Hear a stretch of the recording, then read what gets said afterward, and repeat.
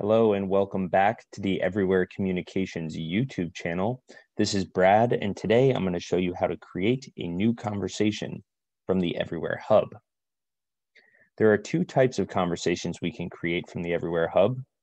One will be with user accounts that are within our organization that are accessing the portal from a web browser, and the other is going to be from the devices that our field teams are carrying with them.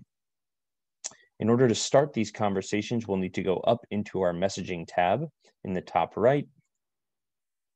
Within this messaging tab, we have the ability to pin this tab open and still have full functionality over the map. While I have this messaging tab open, you'll see a list of all of my conversations I've had.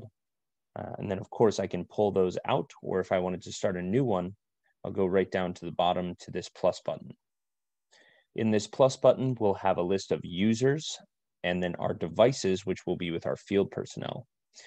Those devices will be listed here. I'll go ahead and start one with my Explorer Plus. So I'll toggle on Brad's Explorer Plus, and then I'll hit start. Once I hit start, I'll go ahead and write, "Are you okay?" And this is going to mimic any social media that you're familiar with. I'll go ahead to my Everywhere app and just respond with "I'm okay." Now, as you can see, when that message comes in, there's a couple pieces of information that we get with it. We get the alias, we get the date and timestamp, so it came through now, and then we also get the crosshairs.